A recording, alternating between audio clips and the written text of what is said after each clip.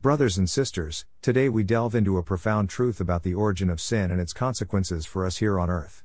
The Bible tells us that sin began in heaven with Lucifer, a beautiful angel who rebelled against God. This rebellion didn't stay in heaven, it came down to earth, affecting all of humanity. If sin had remained in heaven, there would have been no need for a Savior to die for our sins. But because sin infiltrated our world, Jesus Christ had to come and redeem us.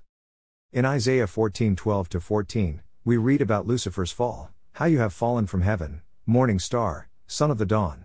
You have been cast down to the earth, you who once laid low the nations.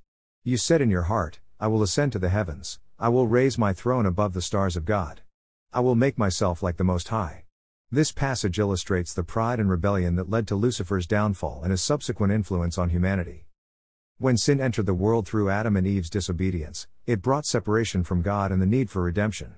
Romans 5:12 explains, therefore, just as sin entered the world through one man, and death through sin, and in this way death came to all people, because all sinned. This emphasizes that sin's origin in heaven had far-reaching effects, necessitating Jesus' sacrifice. Jesus came to earth to bridge the gap created by sin. John 3:16 states, For God so loved the world that he gave his one and only Son, that whoever believes in him shall not perish but have eternal life.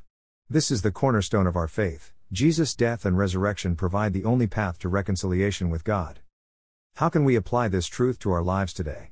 First, recognize the seriousness of sin. Sin is not just a mistake, it's rebellion against God. Understanding this helps us appreciate the magnitude of Jesus' sacrifice. Second, accept Jesus' gift of salvation.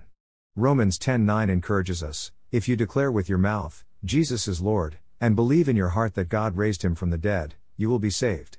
Embrace this truth and live in the freedom it offers. Finally, share this message with others. The world needs to know about the origin of sin and the redemption available through Jesus. Be a light in the darkness, spreading the hope and love of Christ. In conclusion, sin's origin in heaven led to the need for Jesus' sacrificial death on earth.